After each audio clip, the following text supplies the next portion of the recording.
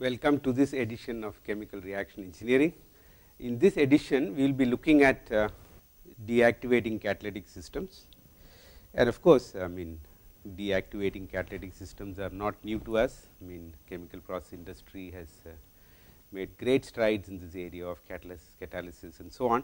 But our concern here is how do we deal with designs for deactivating catalysts, and then how do we manage systems in which there is catalyst deactivation and so on.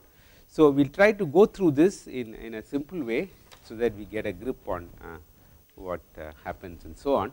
So, we will begin, and let us look at this problem of our interest is that we have a catalyst which deactivates, and we want to understand what is the kinetics of catalyst deactivation. Why is this required?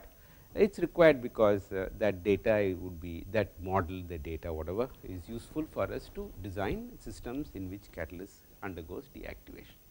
So, to be able to quantitate a situation like this, what we have got here is a stirred tank.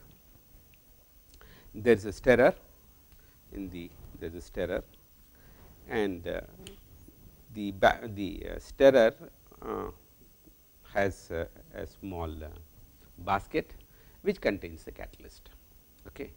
Now, this stirrer is spinning. The idea of making it spin so that the temperature and compositions inside the equipment remains reasonably the same everywhere, so that our data can be meaningfully used for other purposes.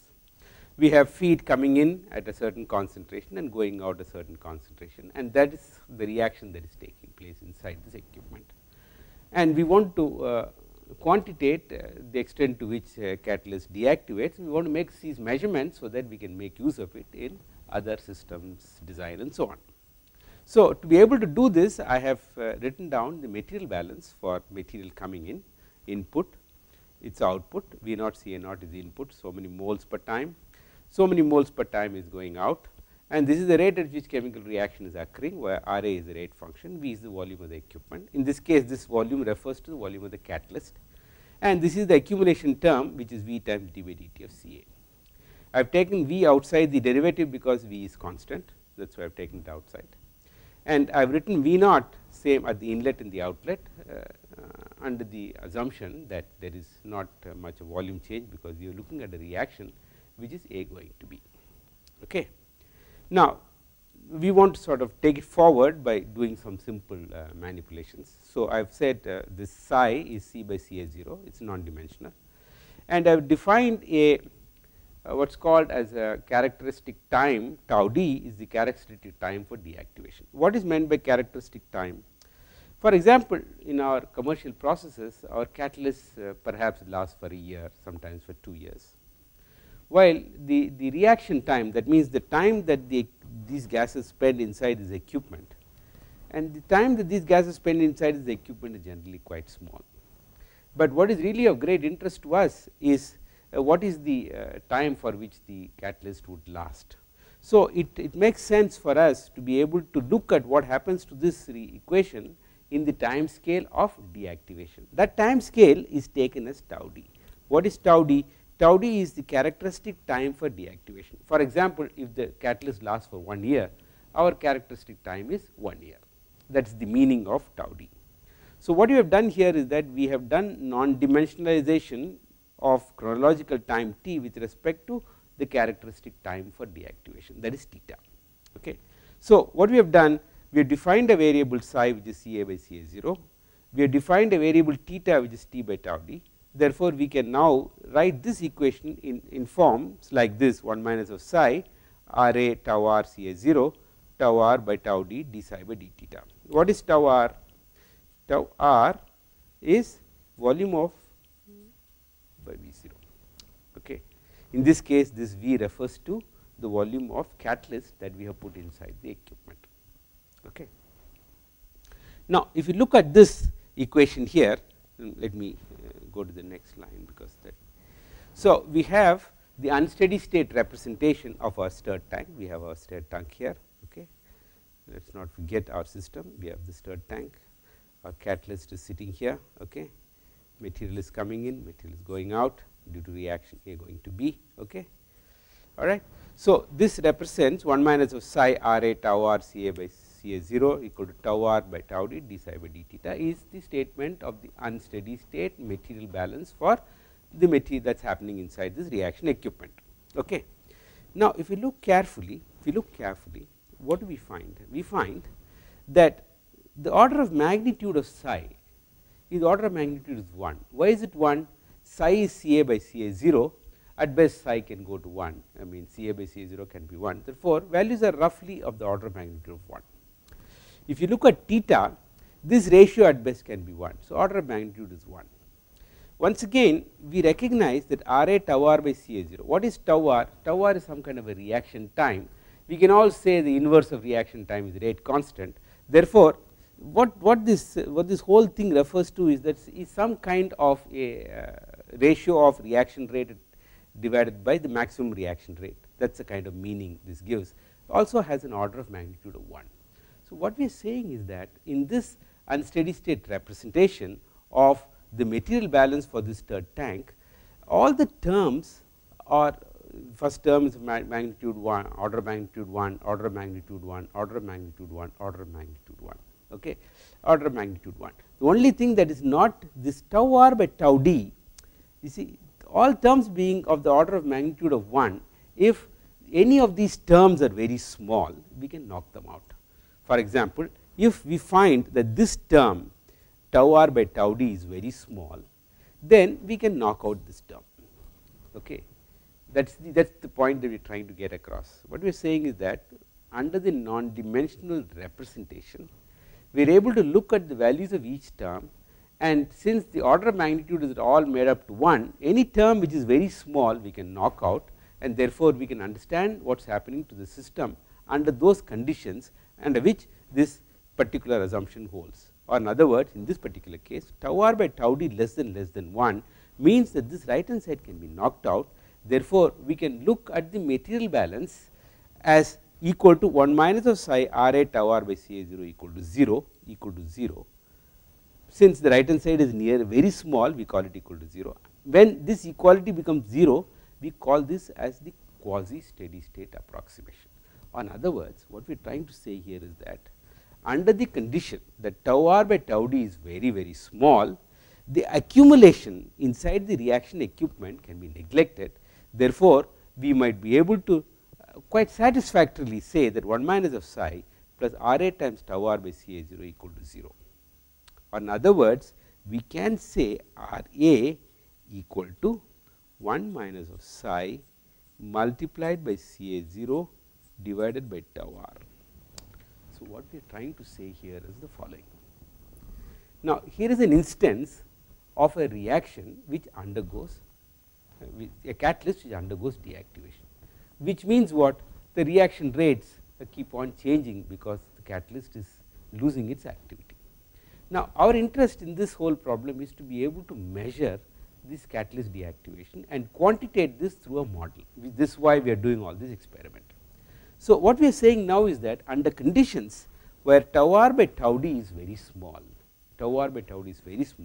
the accumulation of material inside the equipment is very small, therefore, we can neglect it, and therefore, reaction rate R A can be measured simply by measuring the right hand side. Do we know the right hand side?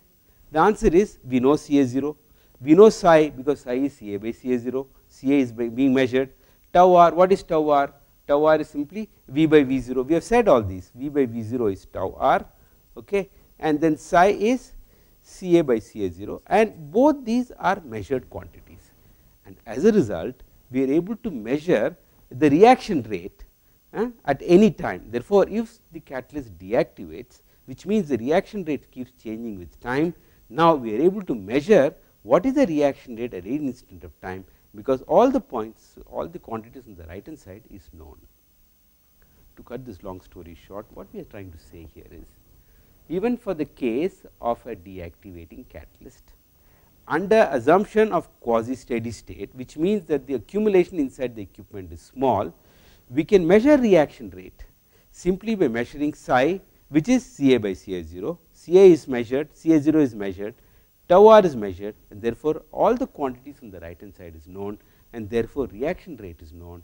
Therefore, we are able to quantitate reaction rate as a function of time. This is what we are trying to say. Having said this, so what we are saying now, we have a catalyst, which is deactivating. Now, our interest is to measure how this deactivation is taking place. For doing that, what are we doing? We are measuring reaction rate. How do you measure reaction rate? By measuring all the quantities on the right hand side. What are the quantities on the right hand side? Psi, which is Ca by Ca0, which is Ca by Ca0, okay, and then tau r, which is V by V0. V is the volume of the catalyst, V is the volumetric flow. Therefore, by measuring the quantities on the right hand side, we are able to measure reaction rate as a function of time. Therefore, the data that is required for us to quantitate catalyst deactivation is in front of us. That is the advantage of what we call as a stirred tank. Stirred tank, as you can see here, this stirred tank, because we are able to put our catalyst inside this basket, we are able to spin it around. We can put it in an equipment, and put our material inside and then take out our material, and by appropriately changing these flow rates, etc., we can measure reaction rates for different conditions of the system of our interest. Okay. Having said this, let us just look at some interesting features that might be of interest to us. Let us say if this reaction of that we are studying, A goes to B, let us say this is a first order reaction. If this is the first order reaction, we know from our basic understanding that the conversion is given by k tau divided by 1 plus k tau. Or in other words, if it is a first order reaction, then our conversion does not depend upon concentration. It only depends upon what is called as the residence time and the reaction rate constant. Okay. That is for a first order reaction. Suppose you have a second order reaction. You notice for a second order reaction, we can do all these. The extent of reaction x depends upon what is the composition at the inlet. It depends upon the composition of that for a PFR. This is for a PFR. This is for a CSTR. This I have written for a CSTR. What I am trying to say here is, we can devise experiments to understand what is the extent to which reaction is occurring. We can measure those reactions depending upon the device. If it is a CSTR, we measure conversion like this. If it is a PFR and a second order reaction, we measure conversion like this. So, depending upon the order of reaction, the dependence of concentration will appear suitably in our expression for conversion, in our expression for rate constant, for the rate of reaction. For example, if you have a PFR and if you have a rate function is k Ca squared as is written here, then the rate function will contain the concentration term in the second power. So, these things we know. The point of trying to draw this attention in this case is that if you have a first order reaction, then there are certain benefits in terms of managing it. If it is second order, then it is a little bit more complicated. I wanted to draw attention to those differences by pointing this out. Okay, let us continue. Let us say we continue with our first order representation for the moment. So, we have a first order reaction in which the catalyst undergoes deactivation. Okay. Now, if you say that this rate of reaction Ra is given by Kr times Ca, where Kr is the rate constant, then we know that because of this of the deactivation, this the rate at which chemical reaction occurs changes. It changes because this rate constant is changing with time. You see, that is why we are seeing the effect of the changes in rate constant. Because of that, the reaction velocity is changing. Okay. Now, I have just put it in a slightly different form to make it easier to understand. So, I would put it in this form: Ra, which is rate of chemical reaction, is Kr times Ca, and I have replaced Ca in this form because we know all these from our first order understanding. Therefore, the rate at which chemical reaction occurs for a first order process is given by this, and then since the deactivation is occurring, we can now see that the reaction rate at any time, depends on the rate constant Kr, which is a function of time, multiplied by Ca0 divided by Kr, which is a function of time, multiplied by the residence time. Now, it sometimes it is difficult to understand this. Why is rate constant a function of time?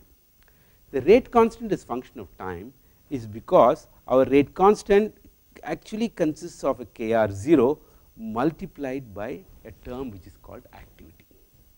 Because of the fact that this activity is a function of time, this product is a function of time.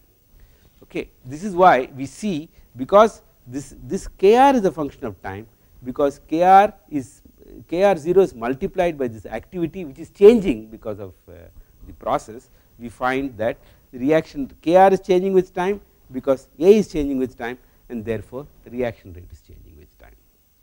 Okay. So, what is it that we are saying now?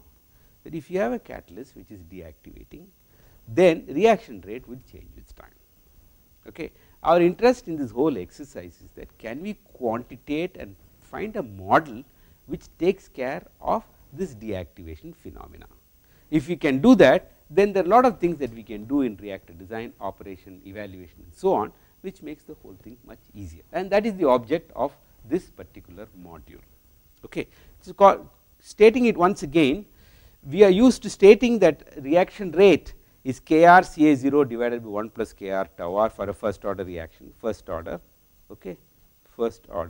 in a CSTR. All these are in a CSTR. Okay. We are, so these are all in a CSTR. Okay. Now, if this reaction is undergoing deactivation, then we recognize that this is going to change with time because kr is going to change with time. So, that is only, so these two are representations in which in here we have recognized that the deactivation is occurring. Here we have recognized that deactivation is not occurring. You see, there are two statements of the same situation. Okay. What are we saying now? What we are saying now is, we have said just now that reaction rate is changing with time. So, we would like to know what is the reaction rate at any time divided by what is the reaction rate at 0 time. So, what is the meaning, what meaning can we attach to reaction rate at any time to reaction rate at 0 time? By definition, it is activity of the catalyst. So, we can say that this is the activity of the catalyst. Okay. The activity of the catalyst is reaction rate at any time divided by reaction rate at 0 time. Okay. Now, just now we derived what is reaction rate at any time, which is this function kr Tca0 divided by 1 plus kr tau, and what is reaction rate at 0 time? It is 1 plus kr0, which means that at 0 time we have taken this kr as kr0, and therefore, I have written it in this form. So, if I ask you now, this quantity Ra, what is the functionality on which this function, this A depends? Now, we can tell by looking at the right hand side, that the right hand side depends on number of factors. Very clearly, it depends upon temperature because kr is involved. Okay. Very clearly, we can expect that it depends upon concentration because Ca0 is involved. Okay. Now, we can say since tau r is involved, so we can in general say that this function, this quantity A depends upon the composition of the system in which the reaction is taking place, which is temperature and composition. Now, that composition is determined by residence time, therefore, it has an indirect dependence on the residence time. Okay. So, what we are trying to say here is that we want to quantitate how activity of the catalyst changes and what is that function which determines this deactivation rate phenomena. So, if you look at the right hand side, if we can measure and quantitate, then we will be able to get A as a function of time in data for which we can model. So, this is what we want to do in this. Let us go further and see what we can do with it. So, let us just look at what is the phenomena we are trying to understand. The phenomena we are trying to understand is what happens to Ra as a function of time as Ca increases. We know that, just looking at, I just write this function once again here so that we can remember this. We write it here, Ra as a function of time is for a first order kr Ca0 divided by 1 plus kr tau r. This is in a CSTR, all these are in a CSTR. So, if you look at this function and say what happens to Ra as a function of time as Ca increases, you can see very clearly that the reaction rate will increase, therefore we will get curves like this. Okay. Now suppose we keep temperature constant, Ca0 as constant, and you change or increase the residence time, then we will get curves like this. Or in other words, for a given one residence time it will be this, for a higher residence time it will be this, another higher residence time it will be this. Okay. Is that clear? Because simply by looking at this expression we can tell what is the direction in which the rate functions will move. Okay. Similarly, when temperature is increased, we will see behavior like this, that at high temperature it will be like this, at lower temperature it will be like this. Okay. So what we are trying to say now is that if we have a first order reaction, we can measure Ra as a function of time, okay, and then we can plot these to understand how the reaction rate is changing with time. Okay. And once we do that, then we can measure what is called as activity. What is activity? It is reaction rate at any time divided by reaction rate at 0 time. Okay. Now moment you do it in this form, you will find that at 0 time all the activity at 0 time should be 1. So we can actually normalize, the point is that we can normalize the activity as 1, so that we can plot all the data in one curve. So that is the advantage of this normalization. Is it clear? So what we have tried to do is that we have tried to conduct an experiment, and this experiment we have done in a CSTR. What is the advantage of doing this in a CSTR? We are able to maintain temperature to the level that we want, and then we are able to change the flow rates or residence time, and therefore we can measure reaction rate at under different conditions. Now when we do reaction rate at different conditions, we said that we can normalize that reaction rate at 0 time, okay, and we make plots like this. Okay. What we are saying here is that if you normalize at 0 time, we can say that the activity at 0 time is 1. It's a nomenclature. The activity at 0 time is 1. Then in that case we can plot all of them using the same plot, or we can plot differently as well. That choice is ours. So what we are trying to say is that we can plot activity as a function of time for different conditions. Now having done this, we have activity as a function of time for different conditions. What are the conditions under which we have done the experiment? We have done the experiment for different times, we have done the conditions for different compositions, we have done the experiment for let us say for these two for the moment, okay. And maybe okay, activity was, so our model, we need a model. Let us say that model is this, that the rate at which the activity changes minus of d by dt of dA by dt is this Rd, and the Rd is given by this function Kd times a to the power of m Ca to the power of n. We do not know that function, so we want to find out what is m, what is n, what is Kd. Okay, that is our objective of doing this whole experiment.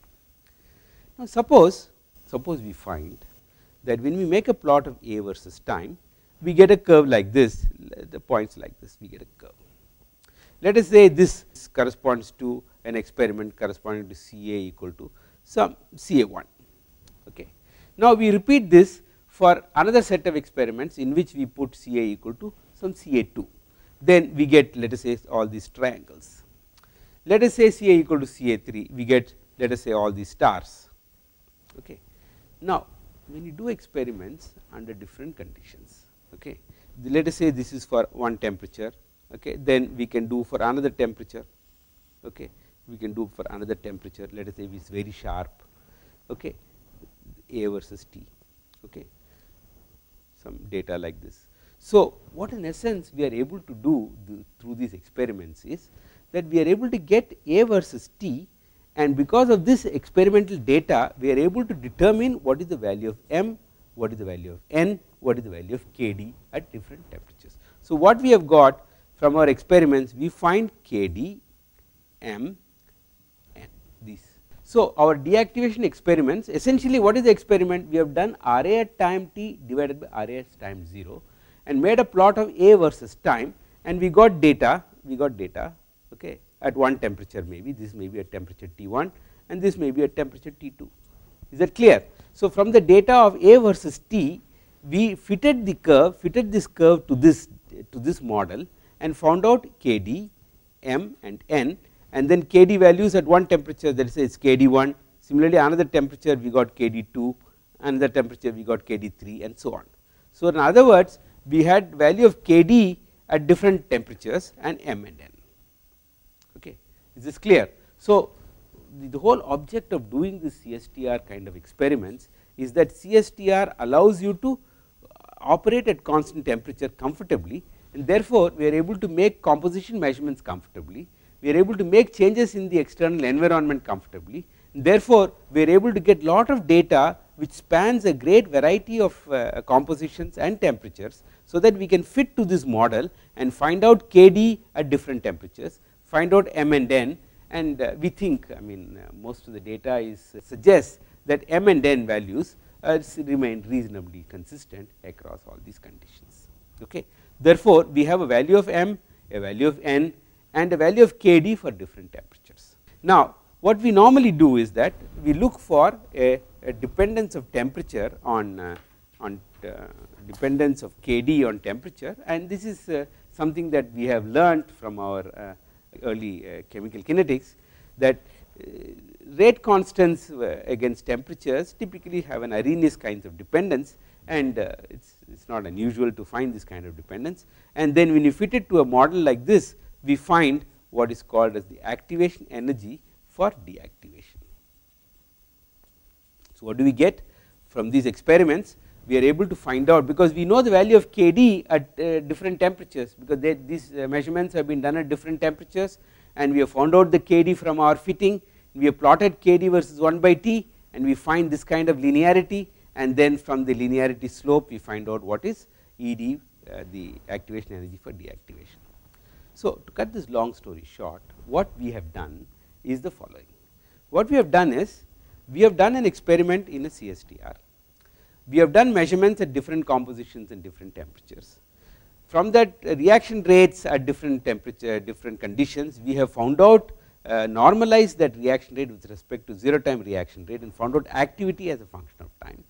From the activity as a function of time data, we have fitted to a model like this and found out the value of M, N and Kd. This Kd is at different temperatures, and then we have plotted this Kd versus 1 by T and found out the activation energy for deactivation, so that our deactivation experiments gives us what is called as M, N and Ed and Kd0. So, these 4 parameters come from our deactivation experiments. Okay. Now, the question, I mean the reason why we have done all these things is to be able to understand how deactivating catalytic reaction systems perform, number one. Number two, more importantly, can we ensure that in spite of deactivation, our process runs as per design, because after all we have designed it for so many tons per day, and if it does not give us that many tons per day, clearly our economics do not work out for us, and our process equipments that we have put in place are not performing to the optimality that we have designed for. Therefore, our prime interest in looking at catalyst deactivation is to be able to understand them, number one of course, number two, to be able to make good use of that information, so that our designs are as per our requirements. Now, we want to address that question by just looking back at what we have done. What we have done, if you recall a little earlier, we said our reaction rate, we did this for the case of a CSTR, we wrote this for the case of a CSTR. Okay. We said our reaction rates can be described by Kr Ca0 divided by 1 plus Kr Tr. So, I put a Kr0 here multiplied by A. So, notice here the Kr0 times A is our Kr, or in other words this is our Kr that we have been talking about. Now, what we are trying to say here is that if I ask you, I want to keep the left hand side constant irrespective of what happens to the catalyst. So, what is the kind of answer that we can think of? if R A has to remain constant, which means what, then only our designs will give us the productions that we have designed for. So, left hand side must stay constant, which means what, on the right hand side, the term k r 0 times A should not change. So, we should have k r 0 times A should be constant. Only then the reaction rate as a function of time will not change. Only then our equipments will deliver productivity that we have designed for. Or in other words, what we are trying to say here is that in the case of a deactivating catalytic systems, we recognize that the catalyst deactivates, therefore, activity will change. But is it something that we can do to ensure that k r 0 times A does not change?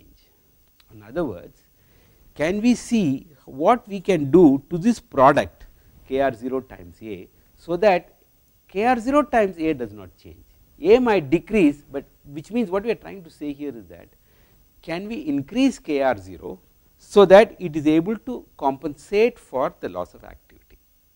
Okay. This is the point that we would like to investigate, understand, and see how best we can integrate these ideas into a design. Let us go forward. What are we saying now? What we are saying now is that our reaction rate R A, it is changing with time, and this is something that we have to accept, because as the process is running due to variety of factors on the catalyst, sintering maybe coke deposition, maybe poisoning, we do not know, it could be different from different situations, the activity is on the way down. So, in order to be able to annul the effect of decrease in activity, what is being suggested is that if you can keep this k r times A constant, or in other words, if this product is kept constant, then very clearly, as you can see here, when you can keep this k r 0 times A constant, or we can keep k r constant, then clearly the right hand side does not change, and therefore, left hand side does not change, therefore, our productions will be as per design. In other words, what we are trying to say here is that the strategy for managing deactivation should be that keeping this k r times A constant. Okay.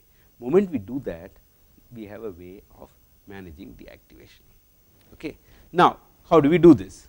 What is being suggested is, if we assume that this A is decaying exponentially, which means what, we are saying that dA by dt equal to kd times A, therefore, A is decaying exponentially.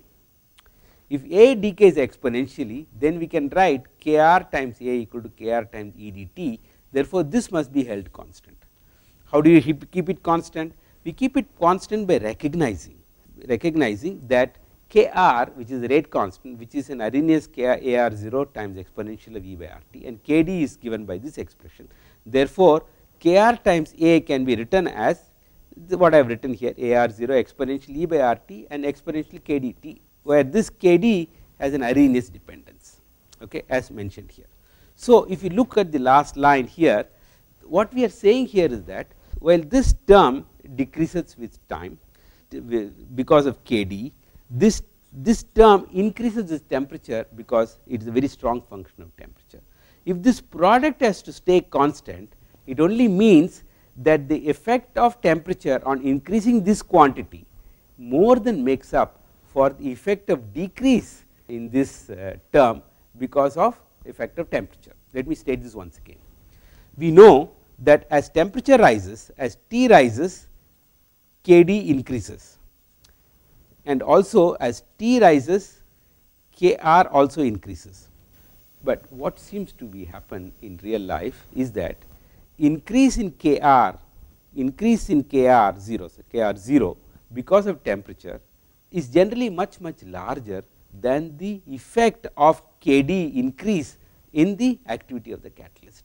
Or in other words, what we are saying is that when we take temperature from x1 to x2, the increase in this first term, you see this first term increases, second term also decreases, because of rise in temperature, but the increase in the first term compensates for the decrease in the second term, okay, so that the product is kept constant. Okay. or in other words what we are trying to say here is that deactivation data that we gather from our experiments gives us deactivation parameters. Similarly, reaction rate data in the absence of catalytic deactivation gives you reaction rate parameters.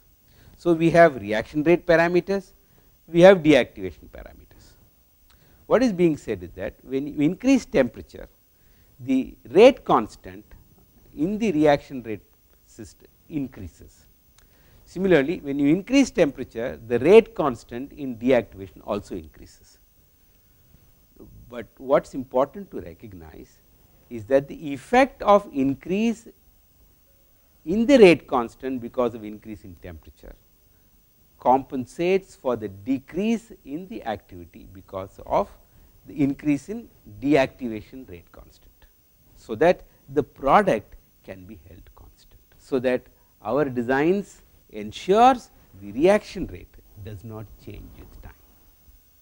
And moment reaction rates do not change with time, then our designs gives us productions that we have designed for, and therefore, our economics and our optimalities etc., that we have taken into account, none of them are affected. We will take an example to illustrate how this is actually achieved and some of the issues that arise from some of these features. So, let me illustrate this through an example. What I want to do now is to illustrate interesting example of catalyst deactivation that we might have to encounter in process design, process evaluation, process optimizations and so on. So, here is an instance of an illustration where you have a PFR, it is a plug flow reactor, I call it PFR. It has a catalyst which deactivates. Okay. Now, here is a separator. What do we have? We have a plug flow reactor and a separator. Now, we have this reaction A going to B. Okay.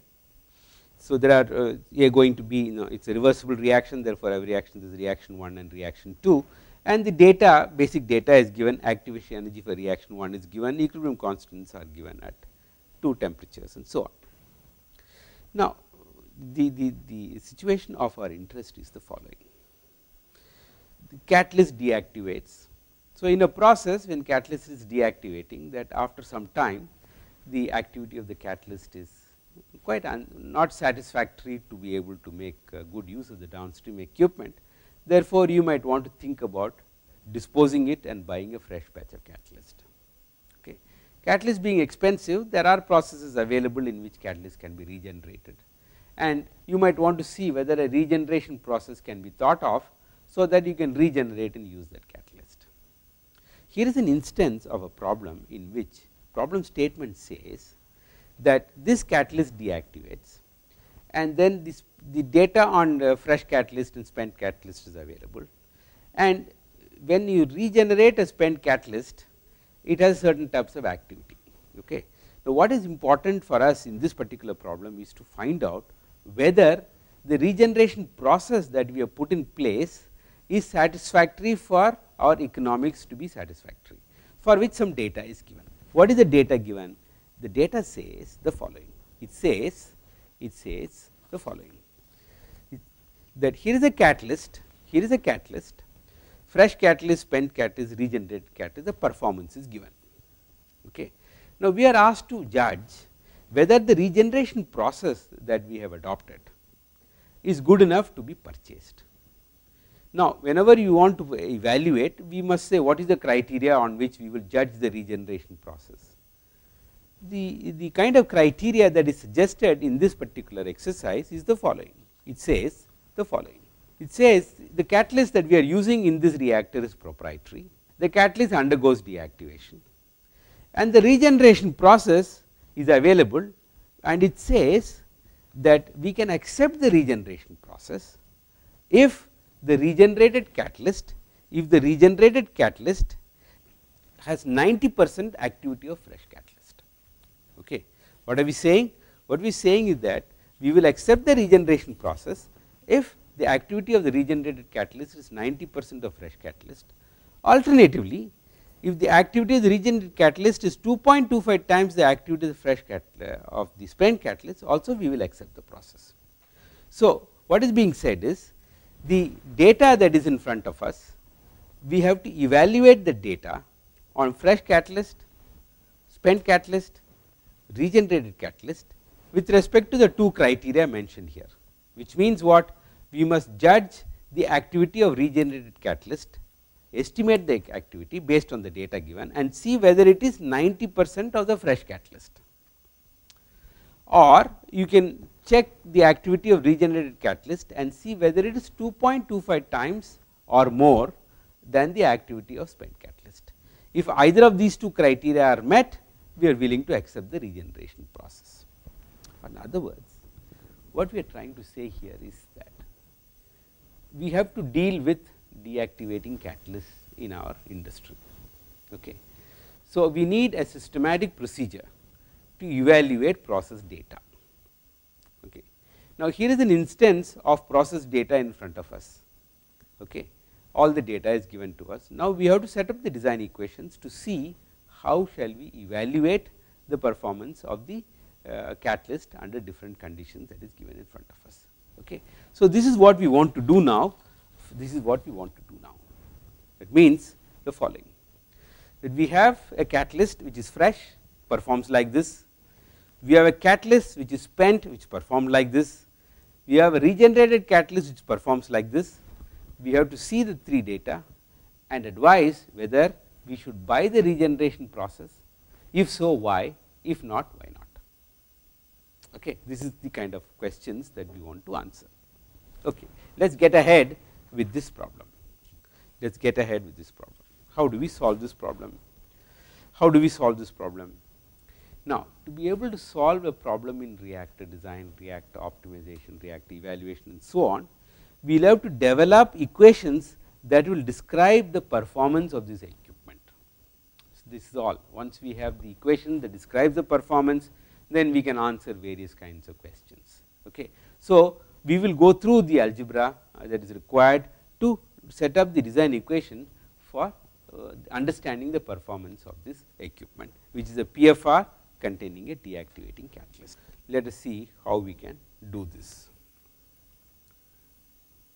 So, to do this, so what I have done is, of course, I have done this, drawn the same figure once again, maybe. I mean, so we have this catalyst.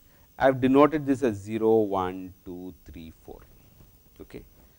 Now, there are a few things that we can recognize very quickly without losing too much time. That this is a separator. Okay. Separator. This is the reactor. Now, this is pure B. Now, since this is pure B and this is Ca0 is coming in, so we can say that since B is fully recovered, this stream is only Ca0.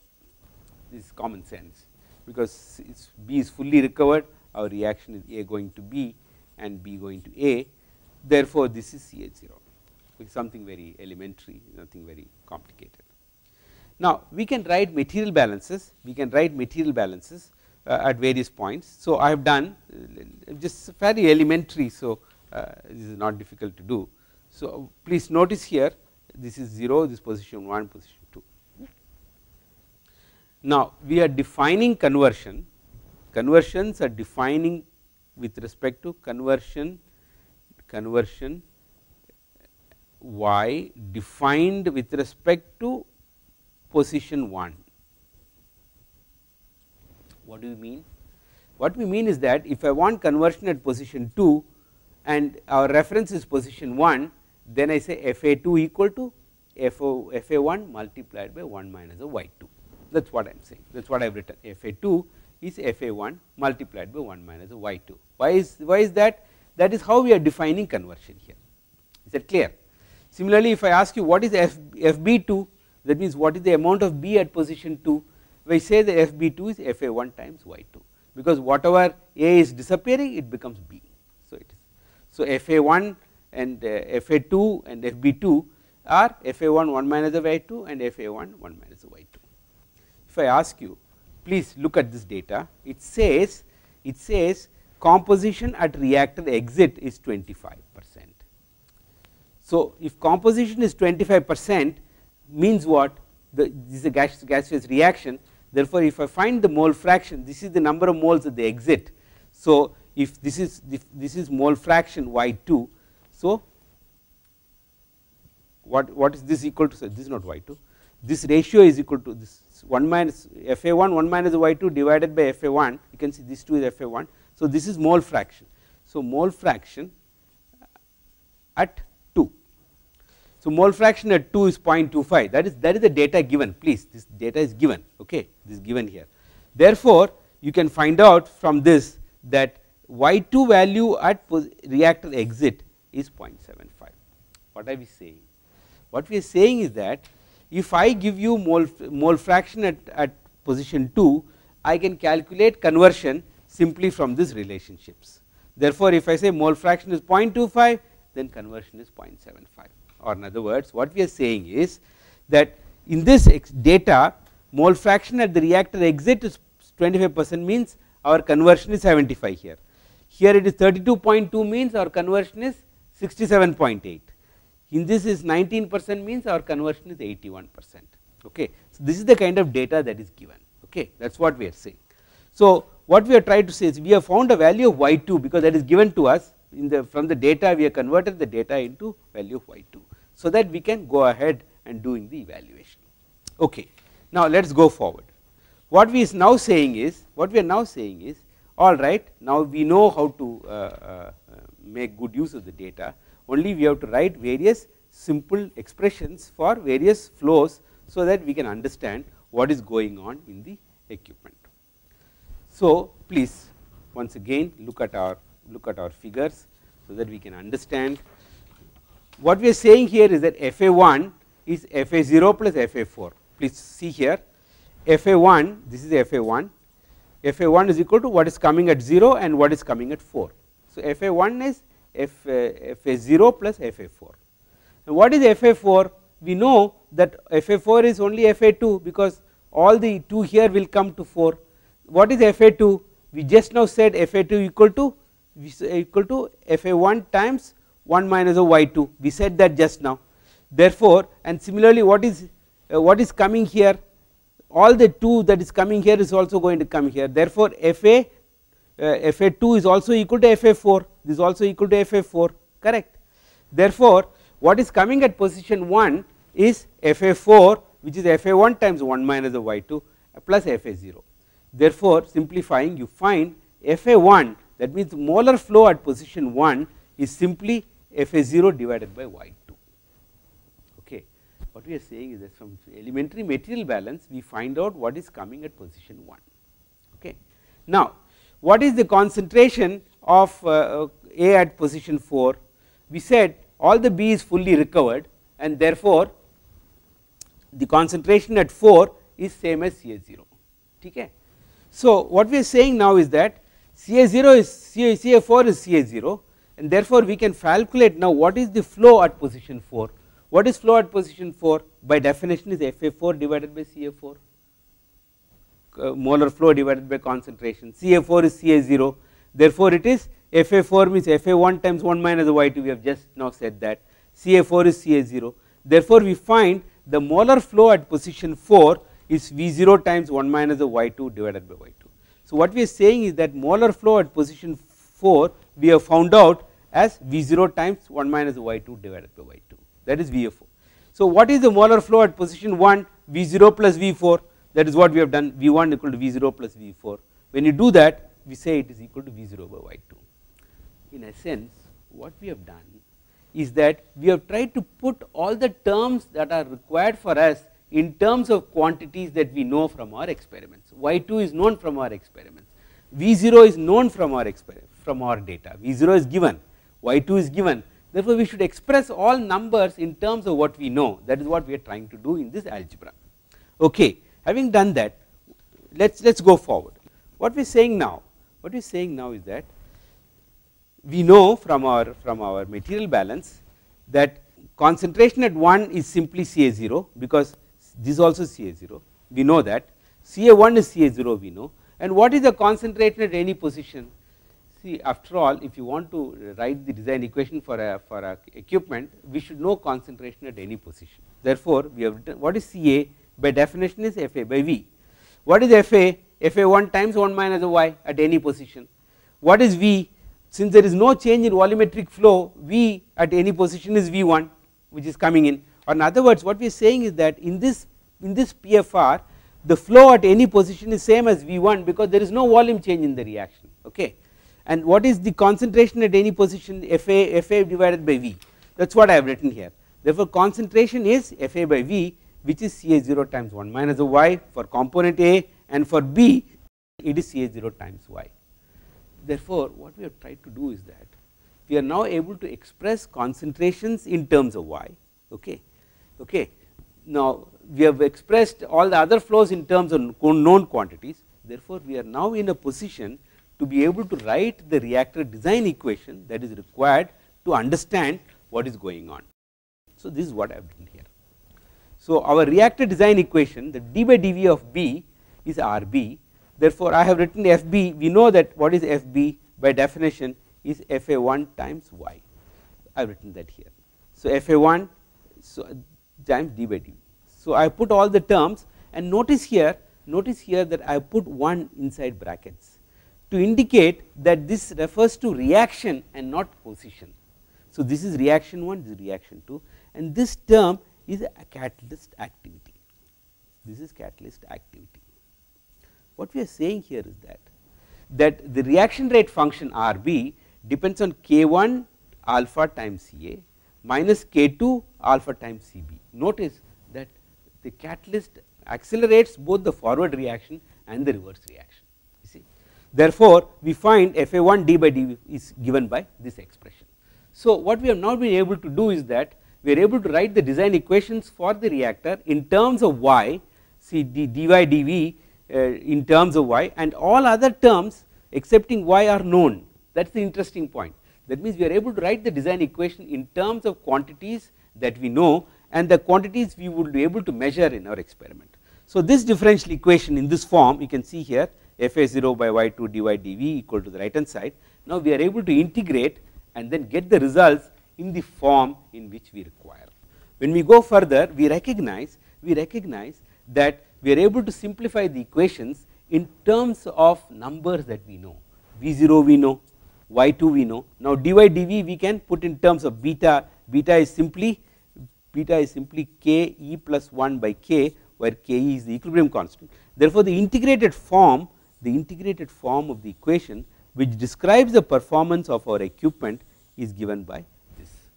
Okay. Now, see what we have done is that based on our understanding of reaction engineering, we are able to write a design equation which is able to describe our equipment. Notice here that K1 is rate constant for forward reaction, alpha is the activity of the catalyst, V is the volume of catalyst that we have used in the experiment, V0 is the volumetric flow at the inlet, Y2 is the extent of reaction at the reactor exit, beta is simply Ke by Ke plus. So, all the terms we know, see all these are given to us in the experimental data. Our experimental data you can see here very clearly, all these are given to us. Temperature is given, V0 is given, this is V0, this is V0, and what is this? This is actually this is 1 minus of y2 multiplied by 100. So, everything is given, understand. So, 1 minus of y2, we will not write it like this. Okay, that means if it is 25%, this 0.25, 1 minus of 0.25 is y2. Okay, we know all that. So, what I am trying to say here is that the data that is given can be now utilized to understand how the system is performing, to understand what is the activity of the catalyst, because our question is we are supposed to check the activity of the catalyst and compare with the criteria that is given to us. So, this equation helps us to find out the activity of the catalyst, because all the rest of the quantities are known, and that is the important point of being able to formulate your mathematics, so that you are able to represent the physical system that is in front of you. Now that we know all this, we are now in a position to make an evaluation of the data that is given to us. So, let us evaluate the fresh catalyst. Fresh catalyst, your y2 is given as 0.75, y2 is given as 0.75, it is given as 25%, therefore 0.25, 1 minus 0.25 is 0.75. Now beta is ke plus 1 by ke, beta values are given, you can see here our equilibrium constant ke at 450 is given as 8.5, therefore 8.5 plus 1 is 9.5, therefore beta is 1.17 at 450. So we are able to calculate the value of k1 alpha v at 450 because all the terms on the right hand side, is given, v0 is given, y2 is given, beta is given, everything is given on the right hand side. You can substitute and calculate the value of the right hand side, which is comes out to be 0.847. So fresh catalyst k1 alpha v is given as, we have found out as 0.847. Similarly we can do for a spent catalyst data is also given. So when you do the same thing for spent catalyst, we find the value for alpha k1v at 477, that turns out to be 0.750 because y2 is 0.322 is given, and then this value of beta, where is beta values, beta value I have calculated because of the from the data given. So accordingly we find that the values are 0.678, I have not given the detail here, 0.678 is y2 and beta is this ke by ke plus 1, ke plus 1 by ke, which is beta at 477, it turns out to be 7 by 6. Okay, I have done these calculations, the details I have not given here, you can check it for yourself. So what in essence it means is that at 477 spent catalyst, our value of alpha k1v turns out to be 0.75. For spent catalyst it is for spent catalyst 0.475, and for fresh catalyst we just now said it is 0.847, we said that just now, just now we said that fresh catalyst is 0.847. Okay. Now we have to do the same thing for the regenerated catalyst, correct. Now before doing that, let us just go forward a little and find out what is the activity of spent catalyst, because this, notice here that this alpha is at 477. So we always like to express everything in terms of fresh catalyst. So we want to find out the value of alpha at 477, but we want to see what is alpha value with respect to our fresh catalyst. To do that, I have just found out k1 alpha v divided by k1 alpha v 450, this ratio is 0.75 by 0.4, this turns out to be 0.88. So what we are saying is that the value of alpha at 477 divided by value of alpha at 450 is actually what k1 at 450, I just multiplied k1 at 450 divided by k1 at 477, so that I am able to find out what is the activity of catalyst at 477 in relation to activity at 450, and that turns out to be 0.33. What we are trying to say here is the following, what we are trying to say here is that in this experiment, in this catalyst evaluation, we are given a spent catalyst, we want to find out what is the activity of spent catalyst. Okay. Now we find that the spent catalyst is working at 477, okay. Therefore we want to check the activity of spent catalyst at 477, and we want to compare this with the activity of the catalyst at 450, and to do that is when we have done this, through this manipulation we have been able to find out what is the activity of spent catalyst at 477 in relation to the activity of the catalyst at 450 by multiplying by the appropriate reaction rates at the two temperatures. That is what I have done. So what we find is that the activity of spent catalyst turns out to be 0.33. So what we are saying here is that spent catalyst with respect to spent catalyst is quite inactive, and the reason why we are looking at a way of regenerating the catalyst. Let us go forward and look at the activity of regenerated catalyst. Now the regenerated catalyst data is given at 450, okay. That in the right hand side all the data is given. When you calculate, we find that k1 alpha v at 450 turns out to be 0.727, therefore we can compare the k1 alpha at 450 with fresh catalyst, that turns out to be 0.858. In other words, what we are saying now is that the activity of regenerated catalyst in relation to activity of fresh catalyst, both are at same temperature, it is not 0.9. We said we can accept the regeneration process if the activities in 0.9 are higher. Now it is only 0.858, and therefore criteria 1 is not satisfied. So criteria 1 is not satisfied. Okay. So, that is the first point that we recognize. Now, let us see about criteria 2. What is criteria 2?